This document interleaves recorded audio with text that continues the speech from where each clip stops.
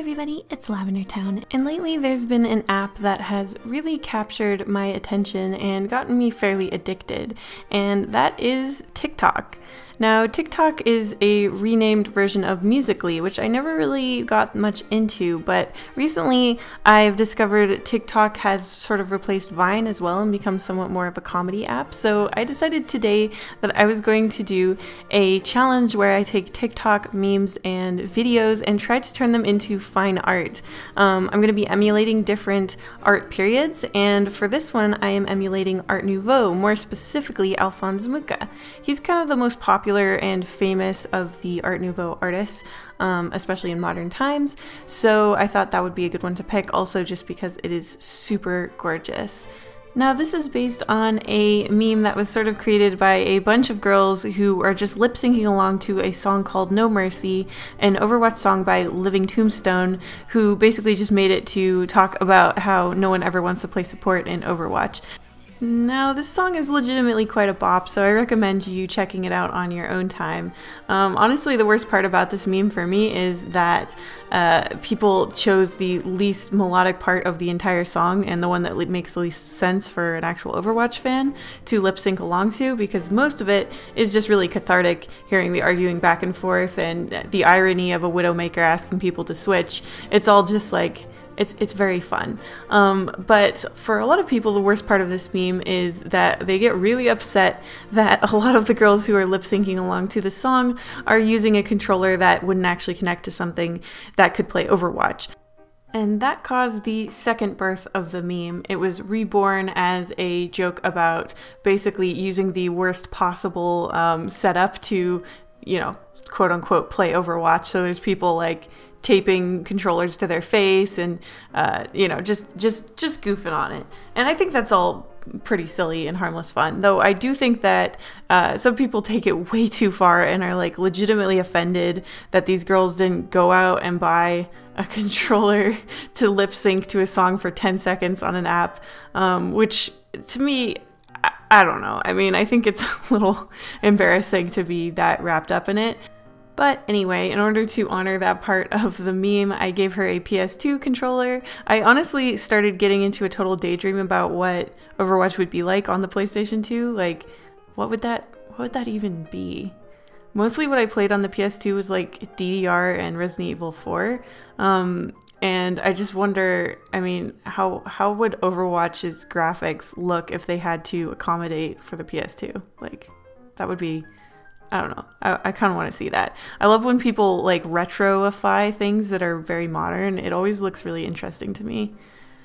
Okay, enough about video games and memes. I have to talk about the art now. So I am lining with a sepia brown color because when you look at Alphonse Mucha's art, I'm not sure whether it was by choice or just by the way that the printing process and the illustration process worked back then. It's definitely not a hard black that he's using. I wouldn't be surprised if he sometimes backed off from the hard black just so that it had a softer look, though he really is a pioneer of having line art as a concept, at least in Western illustration, because before that everything was really painty, and he really managed to sort of marry the concept of like Japanese line art, which was Japanese art was becoming very popular in the Western world around this time. So he saw that and he really liked it, and so he blended it with the soft painty kind of Western style, so that you could get these like strong graphic shapes. Basically, if Alphonse Mucha didn't have a weeaboo phase, who knows what Western art would look like today. Speaking of Japan, there is a meme going around on TikTok that is in Japanese, and a lot of Japanese creators have been sort of spreading this one around, and that is the Dame meme. A lot of people, I don't even think, understand what they're saying, but it's such a cute little acting challenge kind of thing that I think a lot of people don't even care. But basically, the idea of the meme is that you're just saying Dame, which means no good, or like no, or that's bad, basically, in different voices, in sort of different characters. Explaining memes is hard. Let me just show you.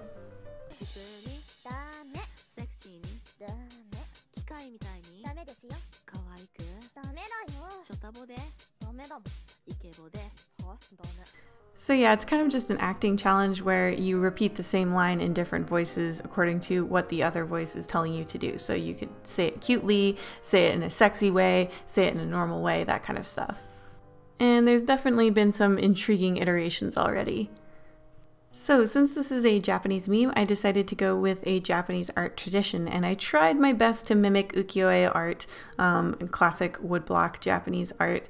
It's a little bit difficult to merge together the modern and the traditional, and I found that also in the Art Nouveau as well. It's just like, it's really weird trying to draw headphones and normal clothes on characters that I only have reference for them in very classic outfits and stuff. But I wanted to give her this loose-fitting, sort of simple dress because when I went to Japan, that seemed to be very popular. You know, I didn't actually see a lot of meticulously detailed stuff. I saw a lot of very classy and simple and loose-fitting clothes. I wrote Dame across her chest in katakana, and then I did just a bunch of like no symbols along the bottom of her dress, and with that she was done.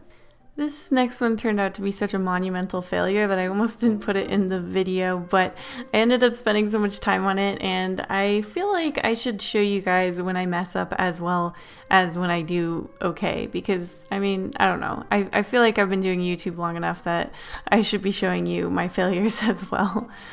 So basically, I wanted to do a sort of Renaissance style, you know, the saint painting tradition with the Deviltown meme. I don't even know if it's a meme at this point, but it's basically just the same similar performance of a voiceover of the song called Deviltown. And it's pretty catchy. It's kind of sad, but there's a lot of filters that go with it. So people have sort of mastered the perfect TikTok filters to use with this song so that it sort of animates and becomes really interesting to watch.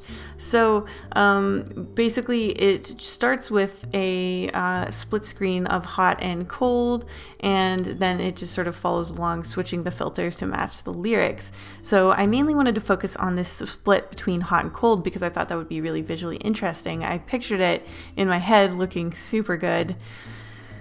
I'm so sad it turned out so badly. It's been such a very long time since I've done this sort of, you know, careful sculpting of painting and stuff, and I'm just not very good at it. Like, I wasn't even back in school, but at least back then I was, you know, practicing regularly. Right about now, it's just like an utter mess. So I hope if you guys are having any art-related struggles that you don't feel too alone, because yeah, we all have these days where things are just not looking right. So my main inspiration for this were mainly pictures of Mary, like the Virgin Mary and female saints and stuff, and then I just tried to keep looking back at the videos and incorporating the filters in a way that would look cool and artsy and stuff. I mean, that was part of the issue, is like, you don't do surreal kind of stuff with these Renaissance paintings. I mean, you could do stuff that alludes to the religious canon that you're sainting someone from, but you can't just be putting weird snow on their head and stuff. Like, it just looks not part of the era. So that was one area where I was having trouble. The other area where I was having trouble was just that I can't freaking model realistic skin textures anymore. Okay, I've decided sometime in the near future I'm going to do another realism challenge and spend as much time as I need to on it. It's always stressful trying to spend too much time on one particular part of a video that has multiple drawings in it, but I feel like if I do another realism challenge, I'll be able to sit down and put in my full effort, and we'll see what I'm able to come up with then. So tell me, you guys, what is your favorite meme or TikTok video or Vine or whatever right now? What makes you laugh the most? Because like I said, I've been a bit addicted to this kind of content lately, so I'd love to hear if you guys have anything new for me. I hope you guys enjoyed the video. I certainly did for at least part of it. The last part was a little rough, but yeah, look, failure, it makes you stronger. It makes you a better artist, so it's all good. I will see you guys in the next one, and I hope you have a very good week. Big thank you to my patrons, including Calpompone, Dr. Casket, Elizabeth Album, Hope Chilsum, JJJ, Blep, LeBlubLaBla, Micah Dactyl, Okamore, Ollie, Poopuik, Rachel Singh, Rosie Warlock, Sergeant Pendulum, The Artsy Moose, Yo Boy ST, Zixit, and Zoe Stardust.